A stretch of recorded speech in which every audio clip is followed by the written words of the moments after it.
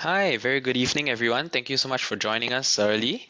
Those of you who were earlier, I hope you also managed to find some time to scan the QR code that you see on your screen, and that will bring you to where you can find some of the latest insights from our team. But right now, we'll begin the webinar. So tonight's webinar topic is pretty interesting. We'll be talking about bonds and ETFs. And without further ado, we'll begin tonight's webinar session. So tonight we'll be actually getting some of the perspectives from our colleagues or Ziv, who I'll introduce later from our products group. So this is part of the Back to Basics webinar series. And before we begin, some administrative matters. These are some of the notes that you have to take note of for tonight's webinar session, some important notes. And also an introduction to myself and to the team. So I'm Chankin or CK, the guy you see on the left of this slide. Together with me, we have Sam and we have Troy from our team. But tonight, like I mentioned, we'll also have a guest speaker who I'll introduce.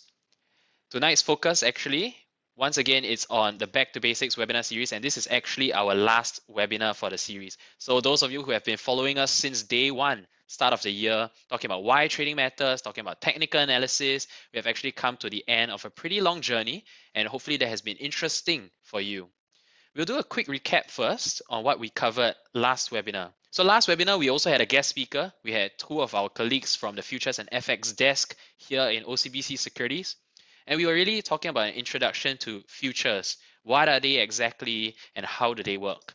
Along with Forex or FX, and also what are some of the currency pairs that are popularly traded, and some of the things to take note of in the FX market, which is way larger than what we might have imagined or expected. Tonight, we'll be talking about another asset class. We'll be talking about bonds, and we'll also be talking about ETFs. So we'll be talking about what are bonds, an introduction to bonds, the type of bonds out there, and also some of the things to take note of, such as credit ratings or bond rankings.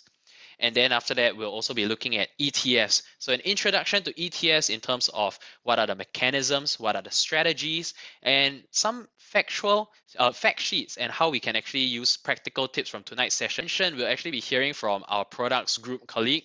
So I'd like to introduce tonight's speaker, which will be Ziv. So Ziv is actually from the products group here in OCBC Securities, and he's actually dealing in particular in fixed income, structured products, and ETFs. So without further ado, I'll hand over the time to Ziv. Ziv. So basically, I'm Ziv. I'm from Products. I'll be covering bonds and ETF today.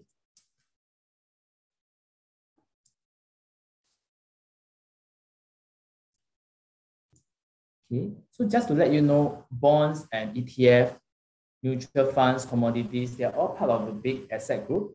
And one of the biggest in the world is actually bond, worth market cap trillions.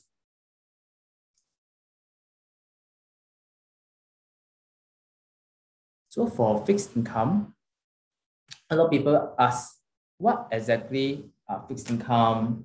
Why is it different from bond and stuff?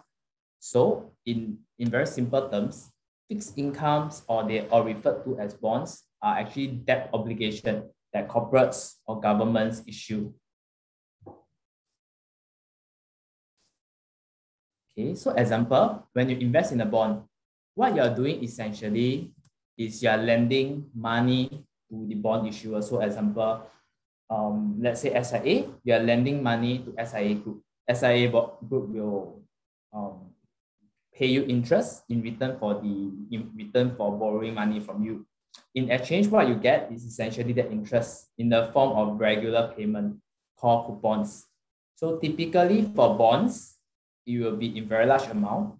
In the Singapore market context, usually one bond will be of a notional value of 250,000, making them out of reach for the typical retail investors. Of course, there are some exceptions. For example, recently there's a Singapore saving bonds, so it's a 10-year bond, but the minimum denomination is in 1,000 Sing instead of the usual 250,000 Sing. But in the world of fixed income trading, we typically trade in notional value of 250,000 or more.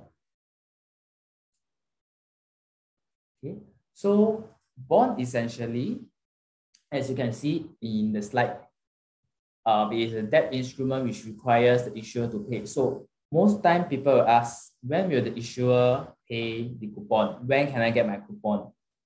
Very simple. On the day one or every day that you hold the bond, you are entitled to the day interest. So let's say every half a year, the issuer will start to pay the coupon. So you receive coupon, coupon, coupon, coupon. When will it end? You will receive the coupon all the way, in most cases. And on the last day, on the maturity date, you receive your principal back as well as your last coupon.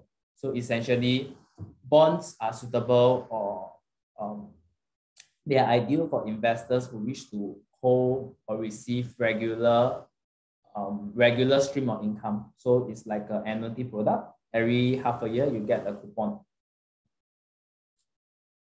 So next one, a lot of people or a lot of investors will think to themselves, what types of bonds are there? So this is a wide array, but typically we are looking at corporate perpetual, the pink cloud at the bottom left. We are looking at commercial paper, the one beside. We do have certain bonds like mortgage-backed security. If you recall 2008, 2009, mortgage-backed security was a big thing. And of course, in the recent times, you see a lot of talk about ESG, about green financing, sustainability. So right in the middle, you see this cute green color cloud called the green bonds.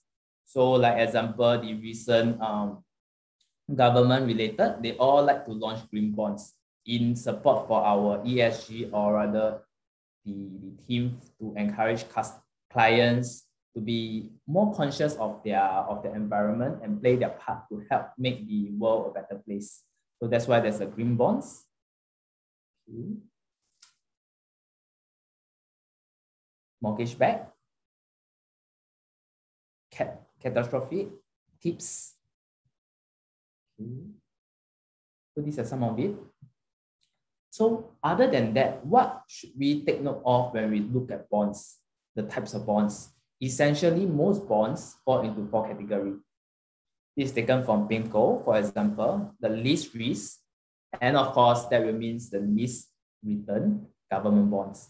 For example, your Singapore government bonds like Singapore saving bonds, they are all under, or SIGB, they are all under government bonds insured by the government of Singapore. So in terms of default, in terms of risk and everything is the lowest. And of course, since it's the lowest, typically the return also will be lesser. Next, quasi-government bonds. So these are names like your HDB, Mapletree, Temasek. Next, on higher in terms of returns, you will be looking at investment grade corporate bonds. So names like your like other investment like maybe SIA groups, all those, you'll be looking at investment grade. And then of course, if you're looking purely from a high coupon point of view, investors who are looking into high yield will be like considering names like Chinese bonds issued by the Chinese investors or Chinese developers. Let's say Country Garden, Shinan, so all those which pays very, very high coupon like 6% and more, 6%, 7%, 8%.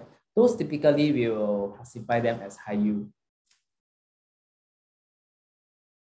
So what are some of the factors affecting bonds? Typically, it is 2 main ones. The first one major difference is for bondholders, they have a creditor claim on the company because they lend money to the company must pay them back money. Whereas the other one is like shareholders who hold ownership or equity stake in the company in the form of shares. So 2 main factors that affect bond prices typically are interest payment. So for example, recently, Fed is raising interest rates. So central banks, countries all over the world, they are increasing the cost of borrowing. So the cost for a company to borrow money from you essentially go up. In return, what they do, they pay you a higher coupon. That's why this will affect the bond prices. Let's say a bond price that is trading at 4%, but the current fixed deposit rate is 4.5. So essentially, we expect the bond prices to fall to compensate so that the bond prices and the fixed deposit rate will be equally 4.5 or more. That's how a cost will is one of the major factors affecting bond price. The second one is credit rating. So essentially, what is a credit rating? A credit rating is rated by three main rating agency, S&P, Fitch, Moody's. So what it does essentially is to give it a rating, let's say A all the way to C. Later on in the slide, I will show you. But essentially, the better rating it is, it means that there's a higher probability that you get back the money that you lend to the issuer. So investors typically, they love companies, bonds with a very good credit rating. So for government, chances of a government, let's say in Singapore context, chances of Singapore government repaying your money is super high. That's why for that, they will pay you a lesser interest because the probability of default is essentially lower. So as you can see, these two factors, cost and credit rating, will affect the bond price. In bond rating, what do we look at? This is unlike different asset group. Essentially, there is a hierarchy within the bonds. So as you can see in this nice triangle, basically what they look at is the debt obligation that corporates or government issue. Right at the bottom, which is of the highest risk and the lowest priority in terms of repayment, you see equity. Going up, preferred. Then the next one, subordinated. And right at the pinnacle, you see senior debt. What senior debt essentially means is that it has the lowest risk and the highest probability that you get back your principal as well as all your bonds. Okay, so, but of course, lowest risk doesn't mean no risk. Next, credit rating. So just now, earlier on, we mentioned a lot about credit rating.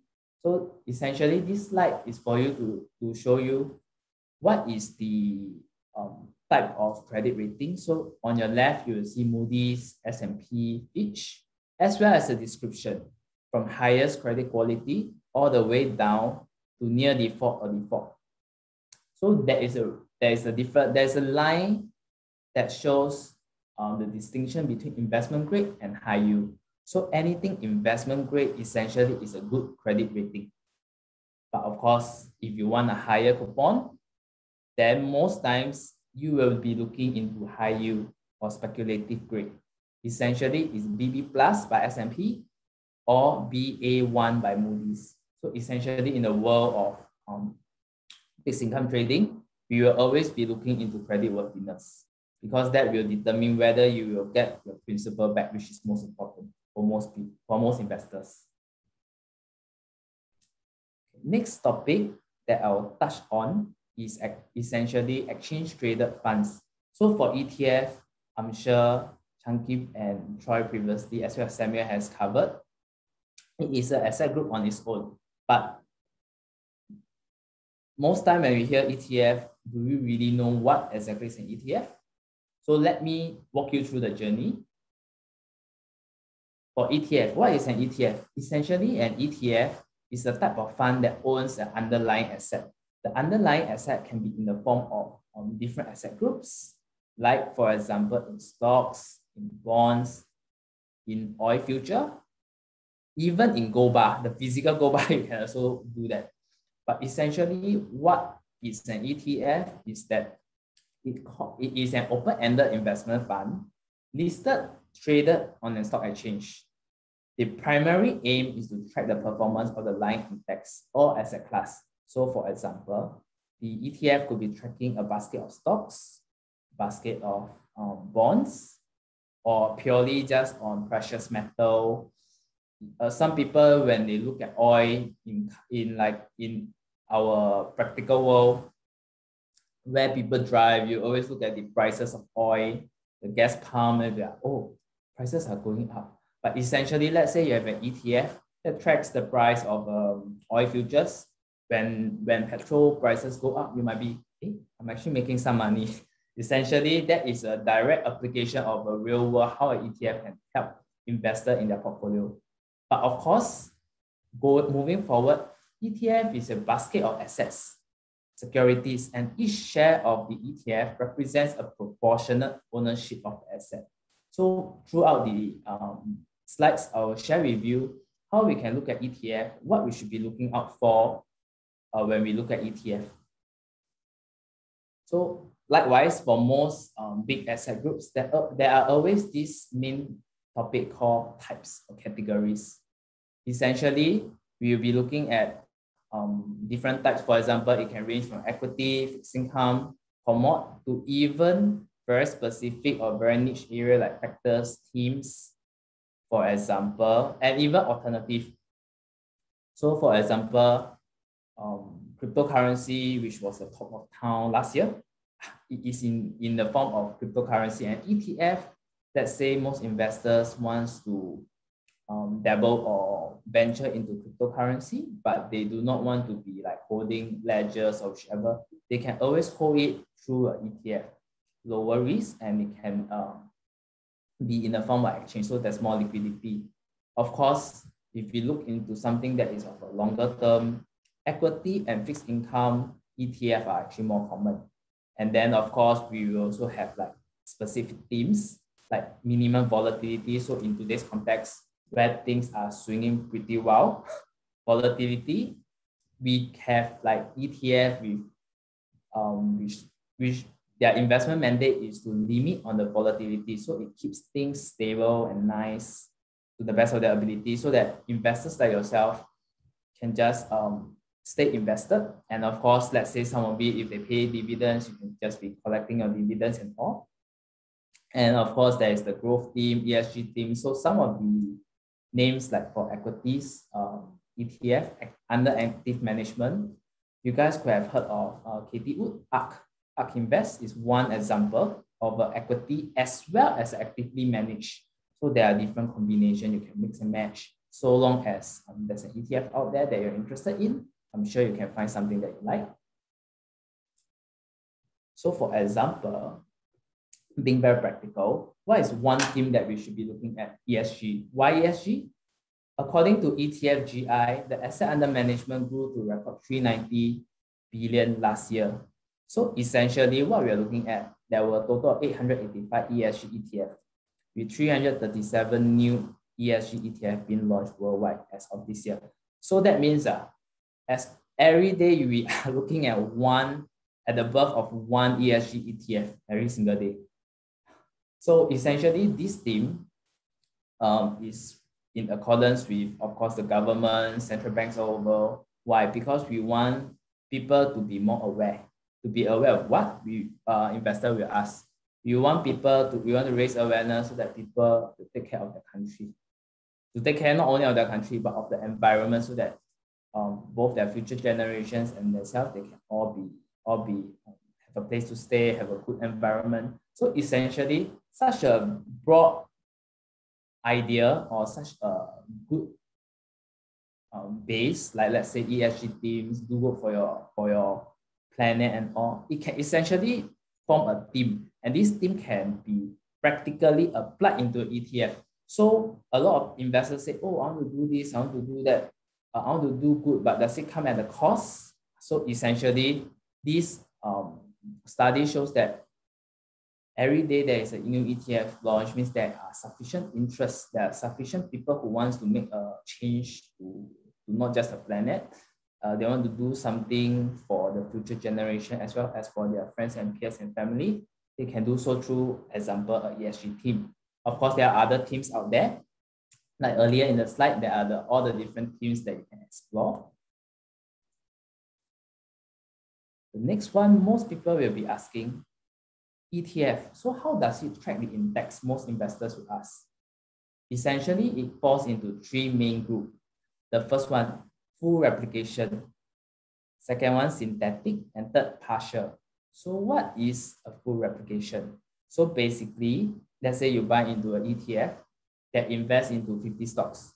The fund manager will take, after raising all the funds, they will take the money and buy all 50 stocks in accordance with the weightage in the fund fact sheet. And then you will have, essentially you're holding into a fund that holds all 50 stocks. So whatever that the ETF tracks, you are essentially an owner of that. So that is what is a full replication. Synthetic replication, typically they'll use derivative like swaps. They might be using futures. to replicate. Why do they do that? For example, some of the instrument that they want to replicate, it's not possible to do it via a physical holding. For example, let's say there's an ETF that tracks commodity or track REITs or whatever. You can't be expecting the fund manager to be buying REIT, to be buying barley and storing in the storeroom somewhere, because the cost is very high. That's why they always use a synthetic replication to, for example, commodity to store. But essentially, what this means for an investor point of view is that, let's say I am of the view that commodity will continue to rise, or wheat, or whichever. And then because such goods are perishable, we can always have exposure through an ETF, which is a synthetic replication of the underlying. So it is one practical way that synthetic replication works. The next one, partial replication. What is a partial replication? Essentially, partial replication means that it is a sampling. So part of it you take out and then you buy. So it invests only in a sample that are needed to achieve a performance. The next question people will ask, or investors will be interested to find out, why is it different from a full replication? Why not just use a full replication? The reason is very simple. Let's say you are investing into, or investor wish to invest into a very broad index, let's say MSCI World, where it could consist of all the developed countries, economies within MSCI World. Does that mean that the fund manager need to buy all the stocks listed in all the different countries? Then the cost will be very high. So what they do is they take a sample. Or let's say within Singapore, you take a few stocks that are very representative, like maybe the financial stocks, SGX, SIA, whichever, and then we put it together to represent Singapore exposure. Then for India, we do it the same. For China, we do it the same. Essentially, this is to keep costs low and to replicate the whole developed economy as much as possible. That's where the partial replication is a real-life application. Next, most time, I'm sure like if investors go to the banks or go to certain financial institutions, other than ETF, you hear names like unit trust. So, and then most of them will share with you about unit trust, which is a sort of fund. So what exactly is the difference? Allow me to share with you on the short comparison. Most times for exchange traded funds, they are traded on the stock exchange, contrary to mutual fund or unit trust. Mutual fund, unit trust, essentially, they are the same. It's just a naming convention. Sometimes some prefer to call it mutual fund, sometimes they prefer to call it unit trust. But what other than that, exchange traded funds, like the name suggests, trades on an exchange. Whereas for a mutual fund, it is open-ended, but it is not traded on an exchange. It is usually bought and sold through private channels. So like your banks, like your financial institutions, you can always do that for subscribing to mutual funds. And then for exchange traded funds, usually there's an underlying. So most times it tracks the performance according to the index. This is the two main difference between a mutual fund and an exchange traded funds. So in terms of exchange traded funds, you see the price, bid, ask. But for mutual fund, it could be quite far off.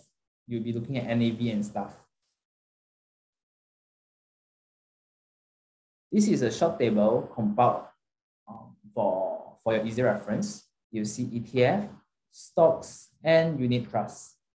Essentially, what in terms of like diversification, price transparency, intraday trading, you can see it within ETF. So it's similar to stocks. Just that for stocks, you do not have a lot of diversification because it's a single company. But for ETF, you could be owning 50 companies or 30 companies through an ETF, which is a sales medium. Which is a medium. And essentially, you can also be entitled to dividends. So this is consistent among ETFs, stocks, and unit trusts. And of course, you can always trade this through your broker. But for unit trust, because it's not listed on exchange, it's through private channels and all, you will not be able to trade through a broker. So moving on, we will be looking at the entry, holding, and exit costs. Essentially, unit trusts, they have front-end charges of about 3 to about 5%. And of course, comparatively, ETF will have a lower, let's say, management charge or custody fees.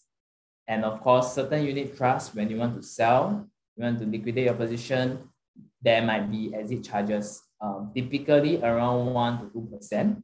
But of course, for ETF, there's like standard brokerage fees, like stocks, like stocks. Okay, then the next one for ETF, most times people think of ETF as a passive investment, where you buy into a fund that invests into its underlying or track the underlying, and then you do not need to do much. Do need to do much trading. So one advocator for ETF is Warren Buffett, where you invest into index, where you invest into ETF, and then it does it work. But essentially, in recent times, we see the birth or the hypergrowth of active managed ETF. The best epitome of active ETF is actually like ARK, Katie Wood. I'm sure most of you might have seen it or heard it somewhere. So actually, like let's say during the COVID time span, active ETF has grown in popularity. Why? Because it will demonstrate the skill set of the fund manager to actively select and buy stocks. But essentially, it is still, this ETF is still traded on the exchange. So in terms of liquidity, in terms of intraday trading, investor can still trade intraday, unlike that of a mutual fund. So how do I invest in ETF? After hearing so much, I'll just jump straight. How do you start? So ETF trades just like any regular stocks. You can buy it through your respective brokers. The charges in terms of brokerage commission charges is essentially all the same. Each ETF unit traded represents an existing investment. And of course, ETF holdings are transparent. So you can go to the website, the different ETF issuer, you can go to your website, you can check, what's their top 10, or what is all of their full list of their holdings, what's inside the ETF, is all transparent. Next, what are the advantages? So for ETF, essentially, what it does is there's flexibility, it is cost efficient, it provides diversification, it is transparent, so you always know what you're getting into. It provides liquidity because it's traded on the exchange. You can trade it intraday, like I mentioned. And definitely one of the main points is that it allows instant access to international market. So you can have ETF listed on Singapore Stock Exchange, you can have it listed on Hang Seng or Hong Kong. You can have it in US, NASDAQ, New York Stock Exchange, all of it. But essentially, ETF are known to be cost effective because they often have lower management fee compared to active funds, and the costs are easier to calculate. Since we have touched on advantage, it's only fair that I share with you on the disadvantage. So essentially, like all investment, ETF carries a risk of market risk. The change of the market condition will affect the price, so which constitute to the NAV. So it can be higher, it can be lower.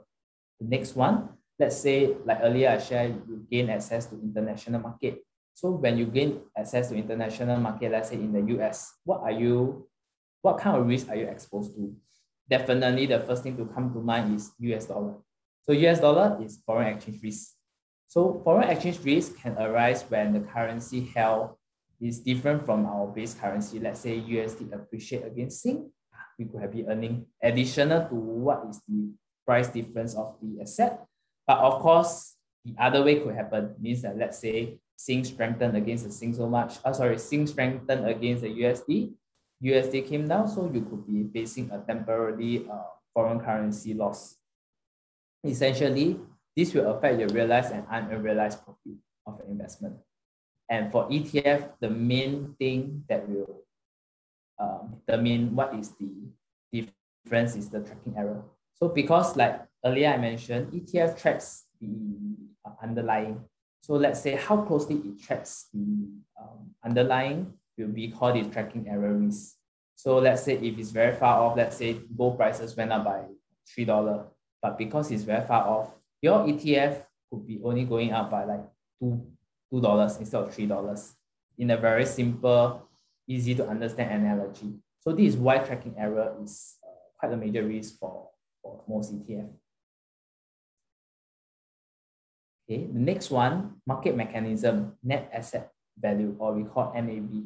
So what it does is essentially, or what it is essentially the value of the ETF asset. It's calculated by dividing the total net asset value, total asset, by the numbers of units outstanding.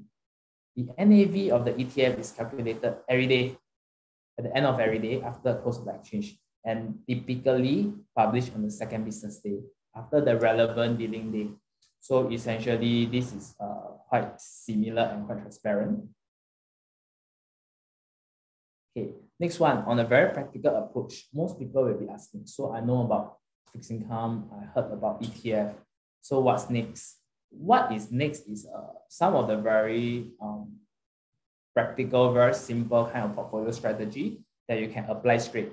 So being a very practical person, I always be asking, oh, since I know about this, how can I apply it straight? For portfolio strategy, the ETF selection starts with understanding the type. So earlier on, I mentioned there's different types. What is the type that interests you? What is the type that you want to explore in the market? And then we look at how the unique feature can match your needs. We must remember that the core objective of an ETF is to produce a return that tracks a specific index, not to outperform it. So if you're looking into outperformance, you could essentially should be looking into mutual funds or a very actively managed fund instead of ETF.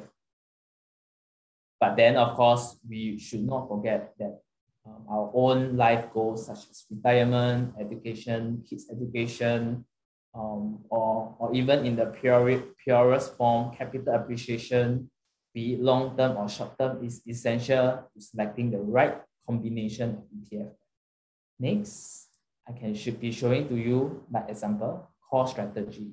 So you see the big blue moon that reads ETF. And then we have like active strategy 1 to 3. So what it does is the main component or composite of your overall portfolio is largely in ETF. And then you have like short-term or thematic strategy, like active strategy into the subsector that you are interested in. So essentially the core, like let's say, example, 70+%, 80+% of your portfolio will be in ETF, and the rest can be in other form of asset groups or other types of ETF. But the main thing is that you want to have exposure to a diversified basket via ETF. And then the remaining one, you can use it to capture alpha, or we call short-term returns. The other one is the opposite, satellite. So it's core and satellite. The main one is your main portfolio. And then circulating around it, you use the individual ETF to capture alpha. So these individual pockets of ETF or ETF strategies, right, will be to complement your main portfolio. So all these will be more tactical or more thematic that actually fall back to your main portfolio, which will typically be a longer term or mid to long term kind of strategy. Whereas the ETF strategy can be like more on sectorial or more short term, depending on how investors like to use it. So next one, top criteria for picking an ETF. In a very recent poll conducted for investors, number of respondents is like 762. The AUM and liquidity is the top priority, as well as like it is made out of 68%. So what it essentially signals is that when an investor wants to buy an ETF or they choose ETF, what they are looking is the AUM, how big is it? How liquid is it? How many people in the world are trading it, not just in a local country, local context? What is the benchmark index used? What is the ETF provider brand, name, market position? Is this issue unheard of? Or is it like plastered all over the news channel or marketing channel, for example? Is it something that I can relate to as an investor, that I've seen it, that I can heard it before? Next one, we will always be looking into performance, like historical performance. But of course, as we all know, historical performance is not representative of the future. So we should not be relying on historical performance only. Of course, then we'll be looking at management fee, transaction fee. But what is another top priority is the benchmark index, especially towards institutional investors, where they will be looking at certain strategy and they want the ETF to perform a specific function. So examples of ETF. In-house here at OCBC Securities, we have collaboration with Lion Global Investors. So this is our own ETF that we develop in-house. So some of the houses, they might have the expertise so that they can promote more on ETF. For us, we have the Lion OCBC Securities ETF series. The first one, which was launched, is, I'm sure most of you might have heard it, is the Lion OCBC Securities Hang Seng Tech ETF. So at the bottom, you'll see it captured the growth potential of the 30 largest tech team companies on the Hong Kong Stock Exchange. So that is similar to the index. What is it that this ETF is looking at or wants to do? Next one that we have in our suite is the Lion OCBC Securities China Leaders ETF. It's the 80 largest Stock Connect eligible Chinese companies. So like the likes of Ping An, Maotai, ICBC, Tencent, and of course the Lion OCBC Securities Singapore Low Carbon ETF. So essentially, this is to gain access to 50 Singapore companies with a lower carbon footprint. Earlier on, I mentioned about ESG team. So this is one example that, this is something that of actual ETF that's launched based on ESG concerns. So all the different types that I mentioned can be existingly in the form of a pre-existing ETF, or it can be in the later part of time where people will search and then they can find the different teams. So now I'll just walk you through a practical session about understanding the fact sheet, so that at least when we leave the session, it's something that you can straight away apply, something that you can straight away use. Most time, for most ETF, we will always go to the issuer provider. In this case, for illustration purposes, it's Lion Global Investor. So you go to the website, you go to a particular fund that you might be looking at or interested in. Under fund documents, there's always this document called fact sheet. Apart from prospectus, product highlight sheet, we'll explore the fact sheet together, and I'll just walk you through the fact sheet shortly. Next one, let's say other than fact sheet, the other factor that's very important, like I mentioned, that institutional investors or big investors they look at is what is the underlying index. In this case, is the OCBC Singapore Low Carbon Select 50 Cap Index. This one is the index that the ETF closely tracks. So where can we find this? For example, this is available on SGX website for free. So people can go in and see 1-year performance, 5-year performance, how it's functioning, everything is there. So other than just the ETF performance, we should also be concerning ourselves with how the index perform. Okay, I'll walk you through the fact sheet.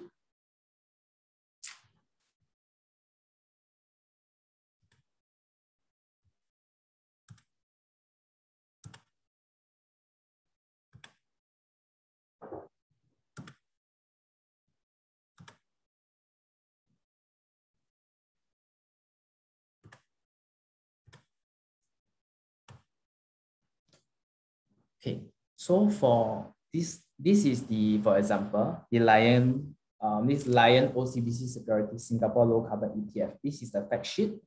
Right at the top, you will see the month, August 2022. Every month, the funds will update the latest fact sheet, and that investors who are interested can download and look at it. The first paragraph will show the investment objective. So this is essentially very important for investors. Why? Because it lists the investment objective of the fund. So it says is to replicate as closely as possible the performance of the IHOCBC Singapore Low Carbon Select 50 Cap Index, which is the one that we find at on SGX website. And then you will see using a direct investment policy. So earlier on, I mentioned about the replication strategy. This is a direct investment policy. So it will buy into all of the stocks that is listed within the low carbon ETF. Okay. The next one, it will explain more on why this particular index, which is the weighted average carbon intensity. So earlier I mentioned ESG, such a novel theme, it can also be applied into an ETF. So what does it do? What does it want to do or achieve? This one is essentially this fund wants to decarbonize through, and how do you decarbonize and want to measure it? They use this methodology called the weighted average carbon intensity to measure. So based on GHG emission, but that's not the main point. The next one, we will be looking at our fund facts. For example, we should be looking at when is the fund incepted? What is the history? So for example, this fund, since 28th of April 2022, so it's a very recent this year, launched this year. You see the benchmark index that I keep emphasizing on. What is it tracking? Next one we'll be looking at is the manager. Who is the fund manager for this particular fund? What is the base currency over here? Base currency, trading currency, Sing dollar and USD. Why does it matter? Because for some, they might be holding USD. They don't want to convert back to Sing, or the other way around. So certain ETF can be available in different trading currency. Where is it listed? Remember, ETF is you can trade on an exchange. So in this case, it's listed on the Singapore exchange. Trading board lot size. What is the minimum number of shares that you can buy? 1 unit you can buy already. Subscription mode, cash is very typical, but in Singapore context, we can even be buying ETF or different asset class through SRS, which is Supplementary Retirement Scheme. The management fee, distribution frequency. Why this is important? Some ETF, they actually distribute dividends. So like maybe in a year, there could be 2 payouts. So while holding this ETF, investors are rewarded with dividends payment. Okay. The fund size, how big is this entire fund? So in this case, it's Sing dollar 59.4 million. The total number of units. Next, let's say investors who wish to find out, oh, this index, where should I go? Or how should I look at this index? Over there's an index Bloomberg ticker. So essentially, you can launch the Bloomberg app, which is free for download for most. You can just key in a ticker. For Sing dollar, you will see ESG SG. For US, ESG US. You can easily find information about this online. So there's a lot of transparency. Okay, the fund code, stock code. Next, I will also share with you about what's in a fact sheet. What else should we concern ourselves with? Essentially, for most investors, we will be looking at the securities holding and weightage, which is, let's say, the top 10, top 20, top 30 of what this ETF fund invests itself into. For example, 7.8% of the entire, out of 100%, is invested into Singtel, Singapore Telecoms Limited stocks, followed by 7.7% into OCBC stocks, 7.2% into DBS stocks, 6.8% into UOB stocks.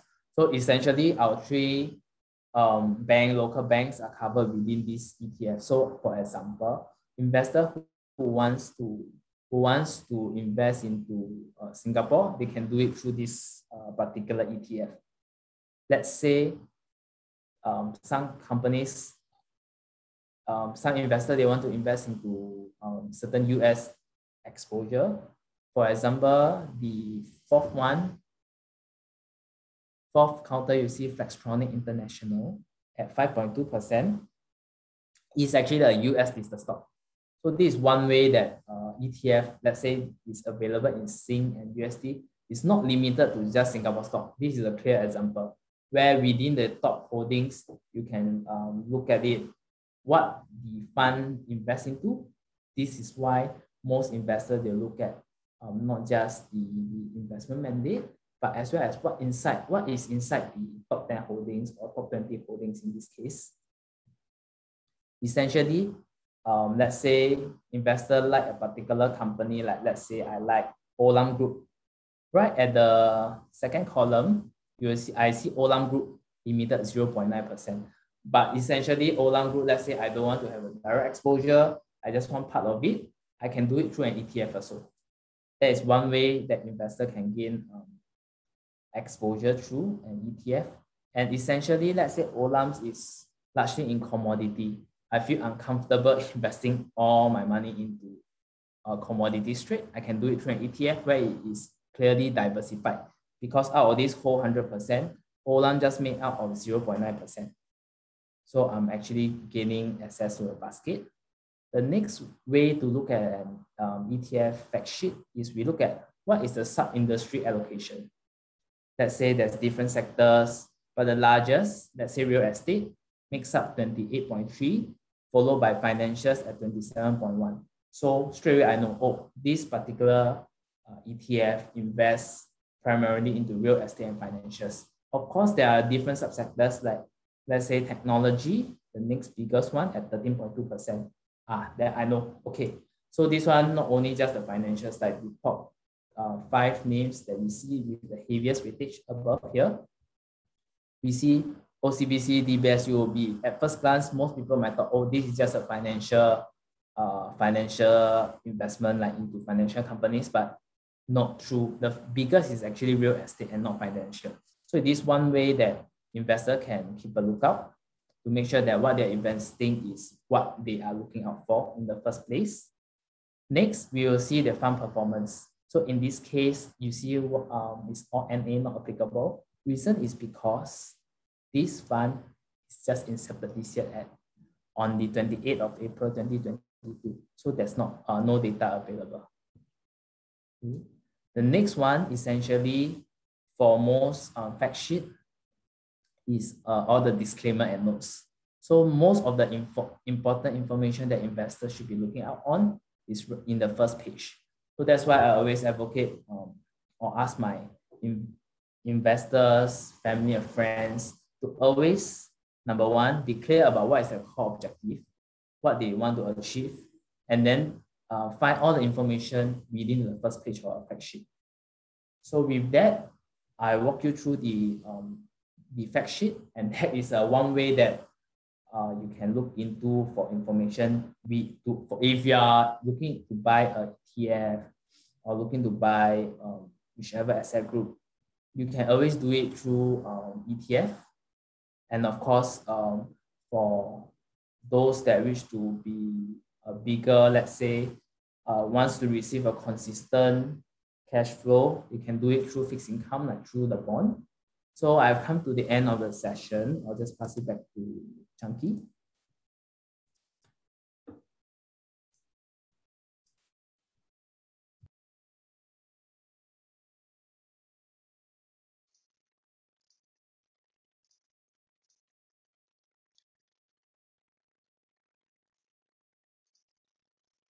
Okay, thanks very much, Ziv, for that pretty informative and actually pretty heavy session as well.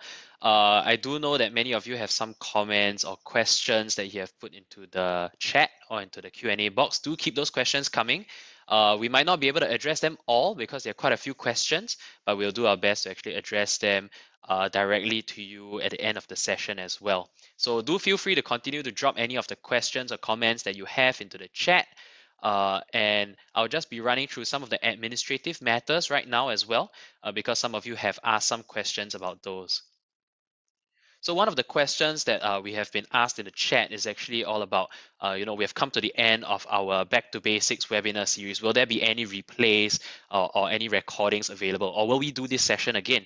So actually with that, just some introduction to those of you who might not have known, we are actually active on YouTube. So all our sessions from this year's Back to Basics webinar series, you can actually find them on our YouTube channel. So you can just go to youtube.com and search OCBC Securities, and you'll be able to find some of the content that we have, not just in terms of Back to Basics webinars or educational content, but also some more timely trading sensitive content, such as our monthly Trading Matters webinar with Sam as well, along with some of our podcast recordings.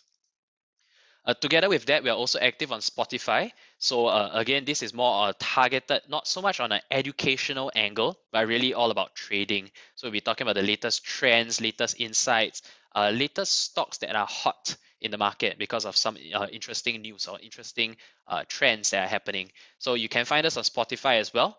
Just search Trading Matters by OCBC Securities in your Spotify, and do click the subscribe or follow button along with the notifications button so that you do get updated whenever we have some of the latest content.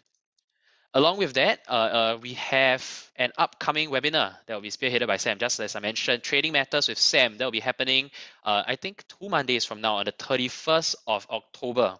And there's where we'll actually run through some of the latest market movements.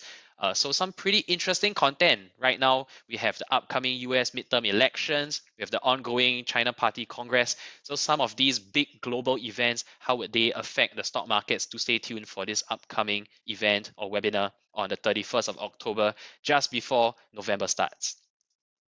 With that, those of you who are early for this session, you have managed to scan the QR code. Otherwise, you can feel free to do so right now as well.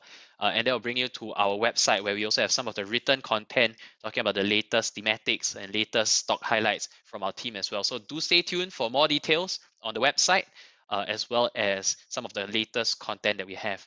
So with that, actually, we have come to the end of the presentation portion of our webinar. And right now, like I mentioned, if you have any other questions, do drop it into the chat. We'll be responding to you directly one-on-one. Or if we are not able to, because there's quite a lot of questions, then you can get in contact with your trading representative here at OCBC Securities as well, and they'll be able to help you along the way as well. So any questions you have regarding our latest webinar, all about bonds and ETFs, or otherwise any other trading related content, our earlier session on FX and futures, or even things like technical analysis, you can either check out our YouTube channel for some of the replays of those webinars, or otherwise do check in with your trading representatives as well. So right now, we'll actually be ending the webinar session, and thank you so much. We'll try to stay back a bit to answer some of your questions. Otherwise, to those of you who have joined us all the way, thank you so much. And we know we are also running a little bit late on time as well. But yeah, we really appreciate you guys joining us, and we hope to see you at our next webinar, 31st of October, Trading Matters with Sam. Thank you.